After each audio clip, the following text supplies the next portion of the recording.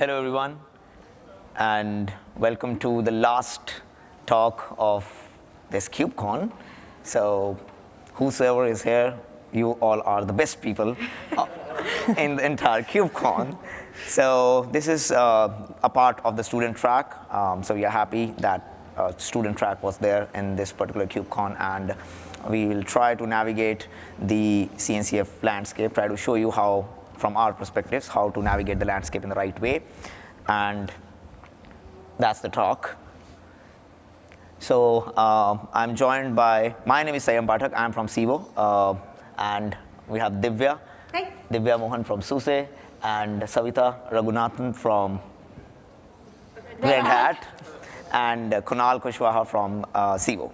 So we'll be now getting started with some of the questions that we have gathered, some of the most important questions, that conversations we had with the students with respect to the challenges they face when they see the landscape, or what questions pop in their head. So we'll try to answer those. So first, so it is an interactive kind of session that we'll be doing among ourselves. But yeah, we'll be having a Q&A as well, so that you can ask your additional queries with respect to whatever we have. So first, I would like to ask Divya on setting the context. What is cloud native? Yeah, great question, because that's something that confounded me when I started off. Why is there a need for cloud native in the very first place? So I come from a background where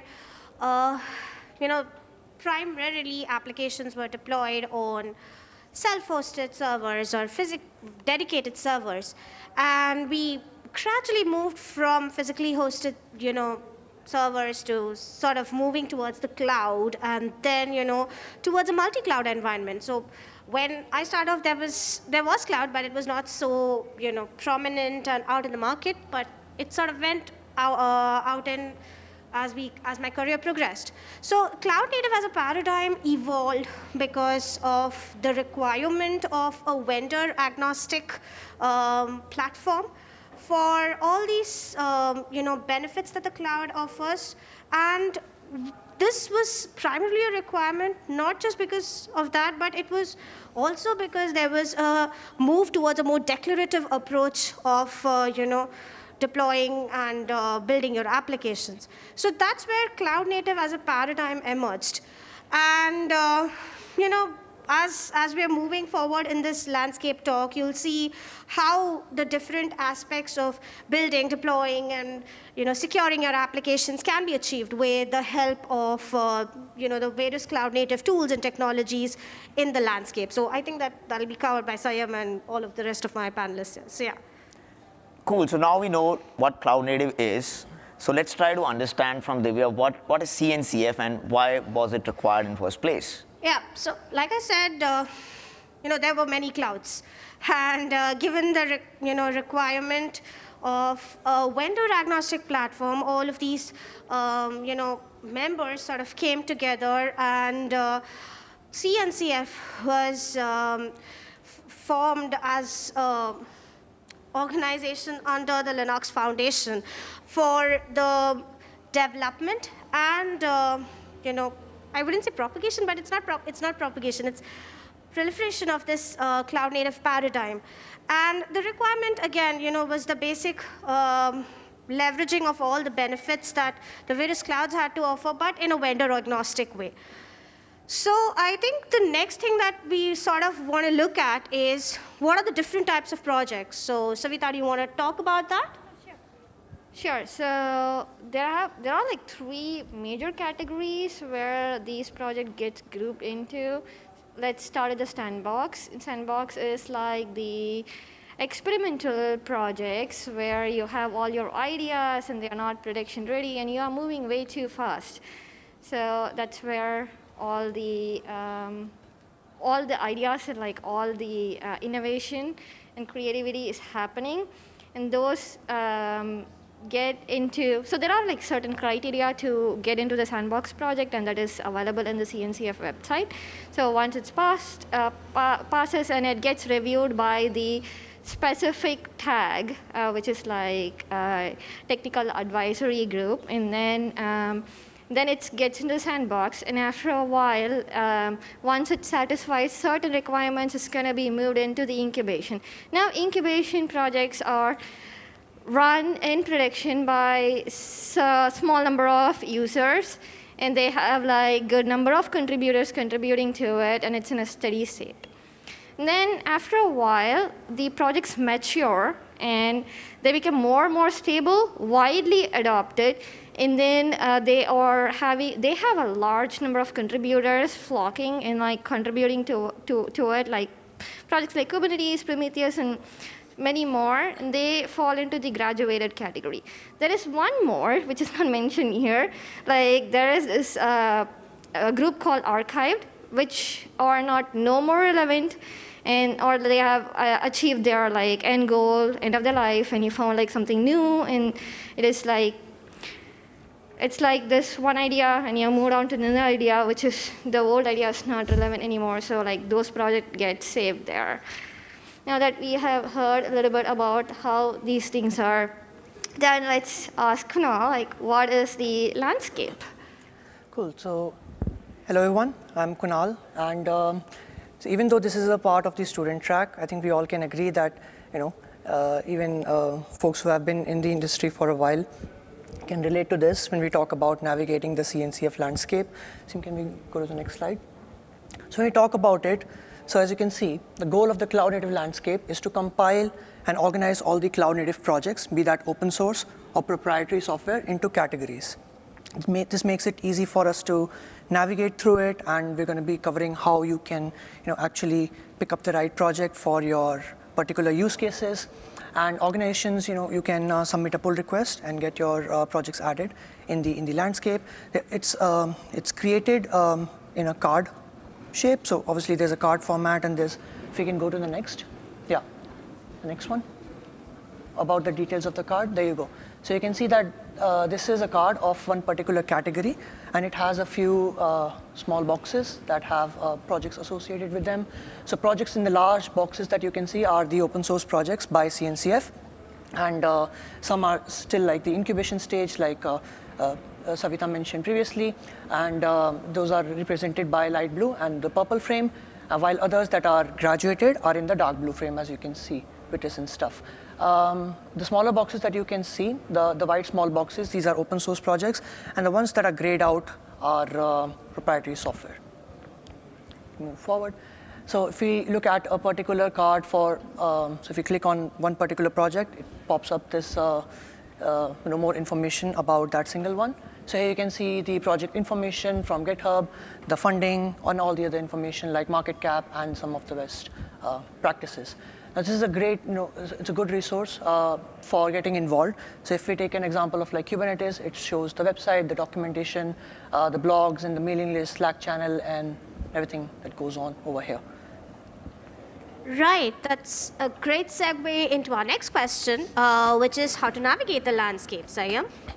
Yeah, so now we know what cloud native is, what are different projects in cloud native, sandbox, incubating, and graduated.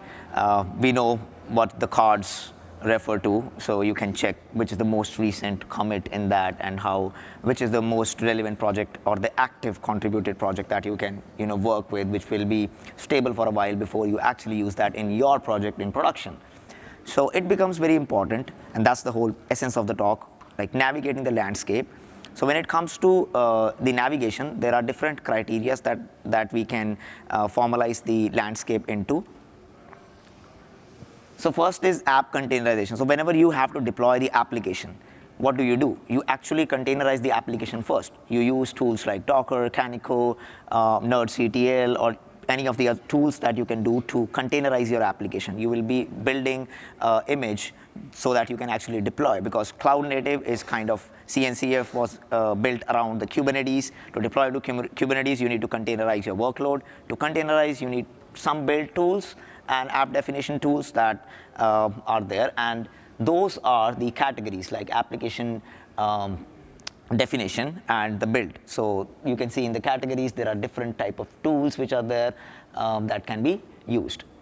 Next comes the infrastructure provisioning. So after you have containerized the application, then you decide in which particular cloud you actually want to deploy, like it's AWS, Civo, Google, whatever it is.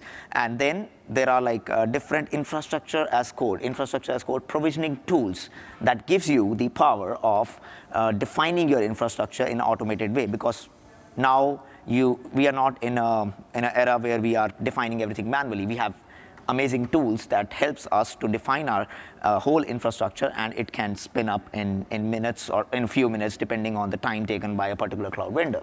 So you have tools like Terraform, Pulumi, all those that will help you in the infrastructure automation, infrastructure as code. It's not a fancy concept, but it is actually used in production across all the major projects that companies use. Next is actually the container orchestration. So now you have picked up the cloud, you have created your compute, network storage, you have created all the resources that are required. Now you actually want a container orchestrator, because you have your containerized application or the microservices that you want to deploy to orchestration engine. So you need to kind of choose that. There are a couple of options, but the most de facto one comes to mind is Kubernetes. So you pick Kubernetes and then you kind of install that, and you will be having a base ready for deploying your application. Now I have mentioned security and compliance here because security and compliance is not something we should be thinking in the end. So we always talk about the shift left approach, so that starting from day zero, you should be taking your security seriously, supply chain security seriously. So that is why the security and compliance landscape is also there. You know the 4 C's of the security which are there, the cloud. So security at cloud level, cluster level, container level, and code level. So that is very important. So you have to be thinking about your security from day zero, and it actually gets implemented. So this is an overlapping thing. So it actually gets, with all the stages, you need to make sure how you can implement the security with different cloud native tools. So this is how you will be like going to a specific, block of projects inside the whole massive landscape. And when you do the orchestration part, there are 3 major things, obviously, that you have to decide: the CRI, CNI, and the CSI. So basically, which runtime you will be using. Containerd, CRI-O, Docker is deprecated, removed in 1.24. So you can use those, and then you have storage. So what storage solution you will be using. Many of the cloud vendors will be having their own storage solutions. If you are self-hosting your Kubernetes cluster on the VMs, then you will be picking up a storage layer that whenever you create a persistent volume, automatically your volume will be provisioned. So you will be having a CSI over there. Also, without networking layer, your orchestration will not work. So you need a CNI solution for that. Flannel, Cilium, Calico, so all these are the major ones. So you can choose from that. Now here, again, you always see a few projects which are there. You always see the status of the project that shows the maturity and the adoption. So that gives you the picture when you are entering the landscape, which ones are actually used in the production by many organizations. So that you don't start, like if you are planning for production, you do not start with a project that just got in. You can be their customer and drive their roadmap, but it's always like if you are navigating and you want something from the landscape, then you go by what is mentioned in the landscape. Next is the observability and analysis. So we have like 4 observability pillars: monitoring, tracing, logging, and profiling. All of these have separate their pieces as well. Like you have Prometheus, Cortex. So basically you'll be having Prometheus. Then if you want to go at scale, you will be looking at some of the tools. And same for tracing, you will be using some of the tracing tools. So all these comes, now you have deployed your application, you need to have monitoring of your infrastructure and the application.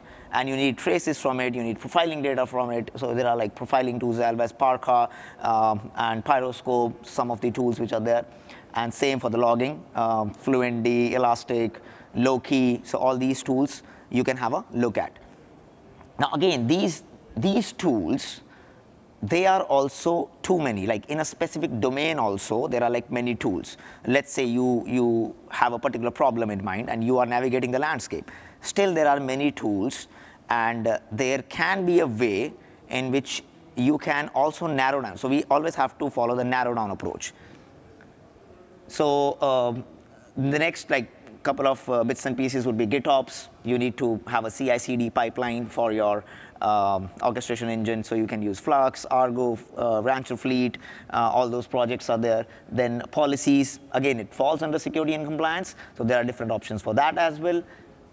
And service meshes. So when your microservices keeps on growing, because your project will be scaling and maturing, so you will be looking at the service mesh options, and again, you'll be falling back to the landscape to see the state of maturity of these particular projects and which one to implement. Now, like I was saying, again, this particular piece also has many projects. How to choose a project when you stumble upon a problem in an ecosystem? So how do we kind of narrow down our search, even with the small cards that we have picked out when we are navigating the landscape? So, Kunal? Yeah, next one. Cool. So as Saiyam mentioned, this landscape is huge. Anyone here who is working in the cloud native field for a few years? I'm not sure. I mean, there might be a few people who know the entire landscape, but just in case anyone is here, no, I don't. Entire landscape, all the projects. It's pretty big, right? And the second point I would like to mention is that, like Savitha mentioned, the fourth kind of projects that are archived. So it keeps on evolving. New projects keep getting added in the same categories. So you may be wondering okay, I'm using this for logging or monitoring. Now this new thing is out. Should I use this? How do I migrate? And all these other things. So when you stumble across a problem, let's take an example of the previous slide only, the monitoring one, right? So the two more important points I want to mention is match your requirements with the project's specifications. So if you talk about Prometheus, what it has to offer, you're using that, and then you want to do it at scale, then you look at something like Thanos and Cortex and things like that. So that's the first point,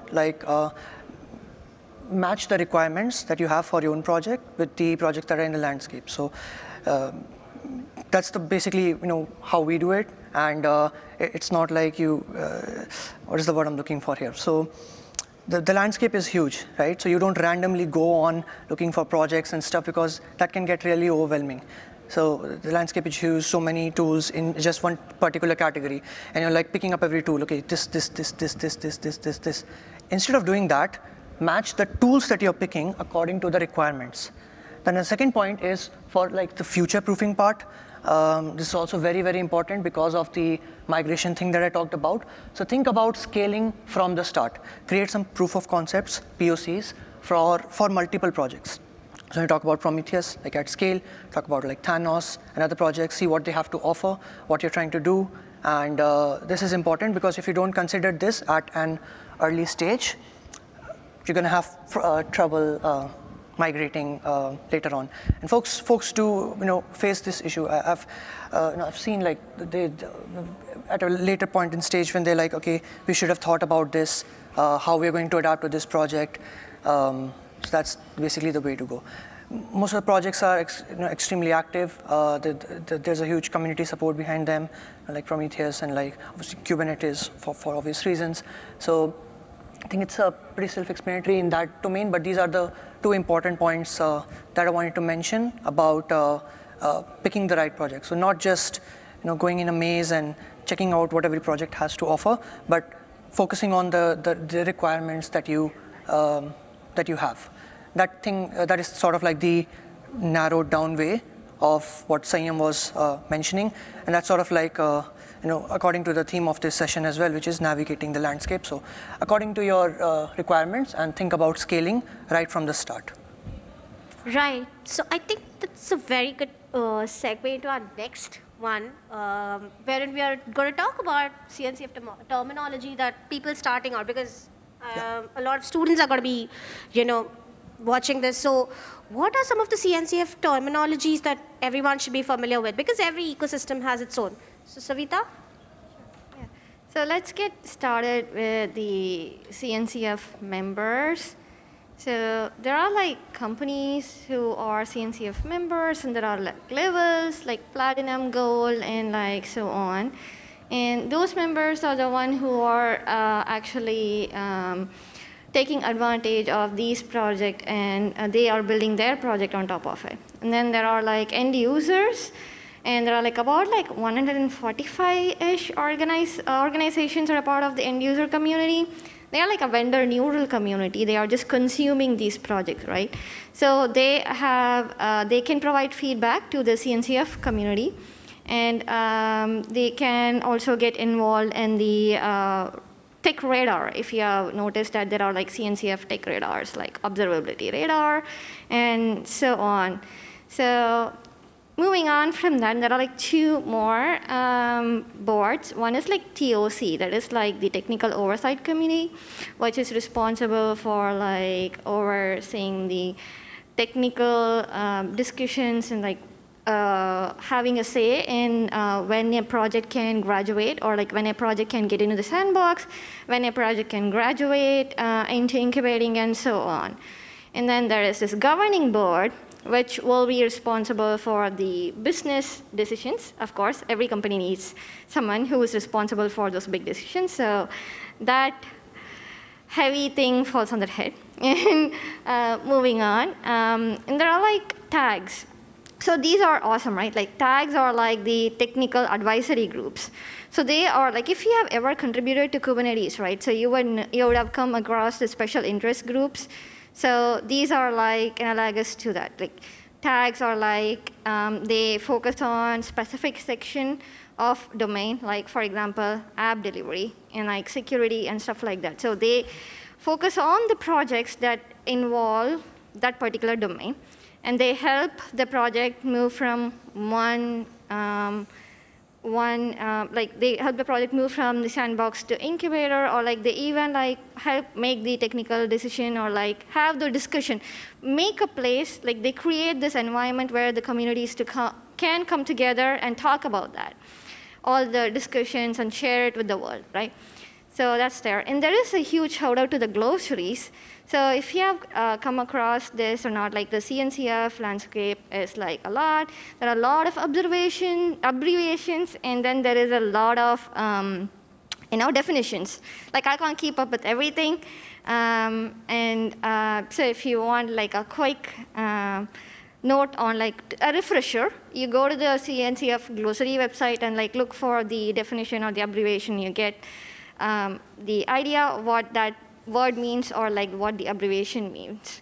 So that's there, and that's the basic things that you need to know before you get started, in addition to the projects and all the landscape that my fellow panelists discussed.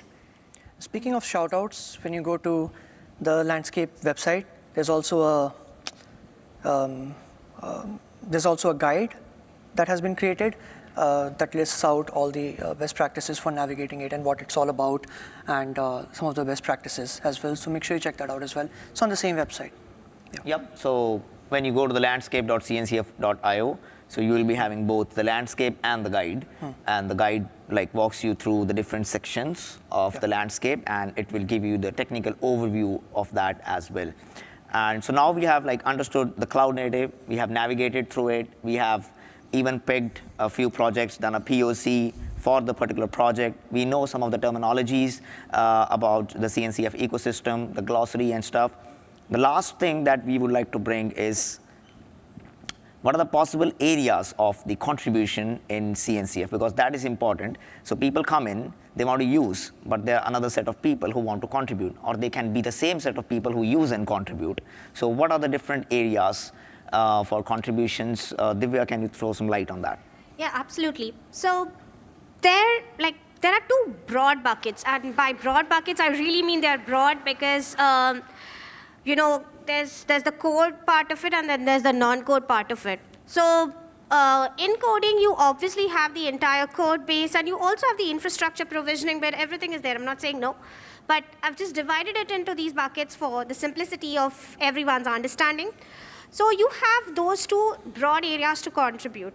And when you speak about non-code contributions, they're as valuable, to be honest. And please don't feel, that any project within the CNCF or, anywhere else doesn't need them, because non-code contributions are as important. So one of the areas that you possibly could get started with if you're at a beginner level, and considering that you could possibly be intimidated by the fact that the landscape is so vast and the ecosystem is so vast, is with the non-code aspects of the project. Now, what this could be in a general way would be maybe contribute to the docs of the project, or maybe help with the contributor experience if you are in a larger project, or help with just the overall onboarding and stuff like that. So these are very small things that you could do to take your very first steps into the ecosystem. But I really do need to take a small detour here and give a huge shout out to stuff like the LFX internships that actually provide students and people who are interested into getting in a structured way of contribution, take their very first steps into the ecosystem. Because internships are a great structured, time-boxed way of getting to know the ecosystem without actually having to routinely contribute to it. And fun fact is you also get paid for it. So, I mean, that's a perk. So that's one thing. And there's also a bunch of stuff other than, the stuff that I've mentioned in the non-code bucket. Like you can also work on, catching, triaging bugs and helping with releases. In fact, Kubernetes has a brilliant shadow program, so that's something you could check out. So there are a bunch of avenues. So you really don't need to feel intimidated while, taking that first big step, which might look like a very big one. So that's one thing. And the last thing that I would like to mention is for all those who are starting out, there's also a brilliant certification exam. And this is not a plug. None of this is a shameless plug here. But there's a brilliant certification exam, the KCNA, which was introduced last year. And it's one of those things that helps you via the way of learning to understand more about the projects in the ecosystem. So Saiyam and Kunal and Savitha have talked very much about, how to navigate the ecosystem and its various terminologies. You can test your knowledge via that particular exam. So those are the broad ways in which you can sort of get involved and, learn more about the ecosystem. And I genuinely hope that, you found this session helpful, because these are some of the questions that we've frequently been asked as active contributors. However, I think given that we're at the end of our presentation right now, we'd be open to any questions that y'all might have. And yeah, so I think you'll have to go to the back, or you'll have to come here to take the... While we're doing that, see, one of the more, most questions that we get are with the overwhelming nature of the CNCF landscape. So I would say it's not a negative thing. These projects are here to solve problems, specific problems. So when you look for a definition in a dictionary, you don't go starting from the very first page and go through the entire dictionary to find the problem. The dictionary has so many words, and you're looking for one particular solution, and you find that relatively quickly because it's organized in such a way. So you can think of it all, the words and everything in the language as the projects, and the CNCF landscape as the dictionary that is organized, and you're trying to navigate it with the tunnel framework that Saiyam and everyone at the panel mentioned. So more is, the more the merrier. We have heard about that. Not always, but in some cases. But according to your use cases, you can navigate it. And yeah, we're happy to take questions. Sure, go ahead. Yeah. So thank you so much for the wonderful presentation. Just one very quick question. So as you mentioned that the CNCF has a very wide landscape, and in general, if you generally talk about the underlying technologies that are there in Kubernetes, it does require you to have a good knowledge about computer networks and operating systems and all, right?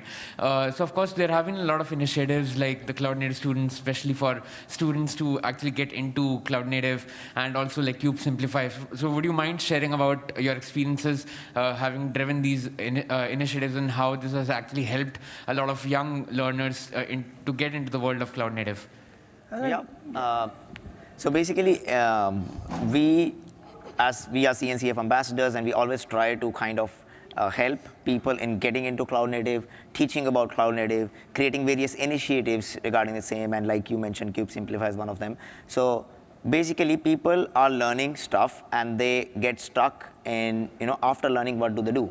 So there are various ways, like, contributing to the project obviously shapes their career, contributing to a new project, or they can start building their own project with a team, hackathons. So all these parts, they contribute to shaping up their learnings, their journey. Also learning in public, like whatever you're learning, you document your journey, you create videos out of it. It's very common these days, especially in the pandemic. You write the blogs and you ask for feedback. And again, coming back to the non-code contributions, you can use those learnings from the blogs that you have written into the documentation contribution into different projects. You can use your coding learnings, whatever you have done, like Golang, Python, to use that and pick up the good first issues and solve that. The maintainers need it. So if you ask anybody, like Josh is here, if you ask anybody, we need the people to kind of contribute. So the people to contribute are less, and the demand is always the more. So you need people, we need people, and you should be you have to be, in a way, I don't have to learn, I have to learn and contribute. So that is the way. And for students, there are many initiatives that is the CNCF is always trying to run. They created the student track itself, so that shows how much overall the ecosystem is thinking about the newcomers getting into cloud native from the basics and creating an inclusive community, helping them navigating through different aspects of CNCF. Right. Also, the point you mentioned about there being so many things in the underlying project that you need to know about. Students, I'm speaking as one, there's this thing called imposter syndrome. And I think you can look at the optimistic side of it when you find yourself in a place where you don't know much about something. So that's an opportunity to learn and contribute. So it's definitely nothing to be ashamed about. You are students, you are learning, and not just students, anyone who is getting started. No one was born with, when Kubernetes was donated in 24. This is not a good analogy. I should have thought this through. But anyway, no one was born with an expert in K8s or whatever or anything. You all learn, and everyone was a beginner once. So have an open mindset, especially when contributing to open source. Thank you. Have an open mindset when contributing to open source. It's okay not to know everything, but what is required is have an open mind and learn by doing. So you don't have to be an expert. You can start today itself. You can check out various SIGs in Kubernetes, start contributing to documentation. Divya and Savitha can help you in that. Thanks again. And that's it. Yeah, next question. Yeah, just one final question. So as we know that there are a lot of different projects within the CNCF landscape, do you mind shedding some light into, because we are seeing, right, there are a lot of companies today are building open source projects and they are giving back to the community. So if some organization wants to basically create a project that is open sourced and they want to let it inside the CNCF landscape, what's the process of doing that? Yeah. Anyone? So I can comment on the overall process, obviously not the specifics. So the way you do that is by first, submitting a PR. That is the basic process, but there's a lot of stuff that goes behind the scenes for that, because it's not just about submitting that PR, because in that PR also you're required to list down what all is the stuff that has actually gone into while making that project, and what is the stuff that is actually, what is the actual problem that your project is solving in association with the cloud native ecosystem, because it has to make sense in the wider in the larger sense of things, right? Because if it's not solving any problem, if it's not really, filling any gap, then there is no use of a second thing. Alternatives are good, but again, how many alternatives do you really want? That is the thing. So first thing is, I think when submitting an application or via PR, what normally gets addressed is what is the project that what is the problem that you're trying to solve? What is your project doing? You have to have at least a basic outline of, not basic outline, of good documentation. You have to have basis the levels of entry that Savitha spoke about in terms of, the sandbox incubating and stuff, you obviously have graded criteria. So it doesn't really start off with a large community. Like, it's not going to be Kubernetes on the very first go. So you have to, sort of build your community. You have to sort of tell the people at CNCF what is the thing that you're trying to solve, and put it in the context of the wider ecosystem, and then tell them that whether there are any specific areas that you're trying to grow within the project, whether it's stable, whether it's not. So there are a bunch of things when you submit a PR that you do, and obviously the behind the scenes work is more than just that. So yeah, that's the basic gist of what happens when you submit the PR. Thank you very much. Yeah, not a Yeah, problem. just to add one thing. So the sandbox, incubating, and graduation, they are all well documented on GitHub. Checking out, what all steps are there, what all things you need to do, the criterias, the adoption from the community, that has to be there for a particular project when you put against that. And also TOC is kind of changing the process of the sandbox specifically so that it can be much more faster in the way the projects gets in the sandbox stage. So always keep looking out for that. And the TOC channel is there, which with open communication that you can always look upon. Cool. Thank you all for attending till the end. I think Nunu has one. Oh, sorry. Yeah, I see that you don't want to talk to me, so the questions will be for the three others. Thank you. No, actually, Shiva had exactly the same question as myself, so thank you for the talk. And one last thing is like, when, based on your experiences and from the eyes of a student then, when do you think it's good to move from using to contributing at the stage of the knowledge, right? So to avoid maybe some frustrations, still continuing maybe learning, but when did you see maybe it was good to say like, okay, now I can contribute. Now I'm, let's say, I'm easy enough or comfortable enough to be participating also in this project? You wouldn't know once you, until you start. I think while you're learning, just go for it. So I started my contributions when I just knew Java, and I contributed to a Java Kubernetes client. So I learned on the go, started with some basic documentation, then testing. So testing is a good area for contributions if you're new to such bigger projects. And then you sort of build upon that. So to answer Nuno's question, yeah, while you're learning, you can contribute. Does not matter how much your knowledge is. And that's true because you can even do non-code contributions. So when I was contributing to K8s, 1 month I'd spent doing nothing but attending the meeting calls. That's it. Divya was the story of so many people. Yeah, I did nothing. 6 months I was just attending meetings, meetings, and after that you will get to understand. You can contribute in so many areas. So you can start with non-code if you're a beginner. You will understand how the ecosystem works, but you don't have to be an expert. Don't be stuck in that. It's called the tutorial hell. First I'll complete this entire thing, then I'll contribute. I would not recommend that one. Learn by doing, contribute while learning. Learn by doing, contribute while learning. Nice. I can tweet that. Okay. And also pace yourselves. You have the entire life, and don't burn out because it's not like you have to do your coursework. We understand. We have been students, and these things are amazing. Open source is so awesome and great, and you contribute whenever you feel comfortable, right? So it's not you can go about it in any way. For me, if I want to learn something, I would start attending the meetings that I'm interested in, and they'll be good, first contributor issues. I like to learn and grow at the same time, but whatever works for me might not work for you. So there is no one solution that fits all. There are perspectives, right? Kunal had a perspective, I have a perspective. So whatever works for you. Right? And you can always reach out to us. We are all available in Slack. We have our Twitter handle, and we should have put the Slack handle. So we are all available in the Kubernetes Slack, and you can just find us by our name.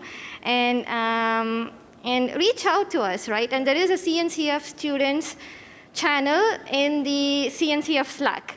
So put your questions there. Someone or the other will always be there to respond. And keep in mind that if you don't get response in a day or two, don't be disheartened. I have been there, and I know that could be frustrating, but also means that the maintainers are like probably a little busy, and they'll get back to you, right? So these things can happen when you are a student, and when you are not even a student, when you are any level of contributor. So just like these are the little things that you can keep in mind. Sorry, Nuno, I didn't have the right answer. It's just like overall, yeah. I believe that was it. Just concluding, it won't happen overnight. It'll take some time to be a contributor. So enjoy the journey. That's it. Thank you, everyone.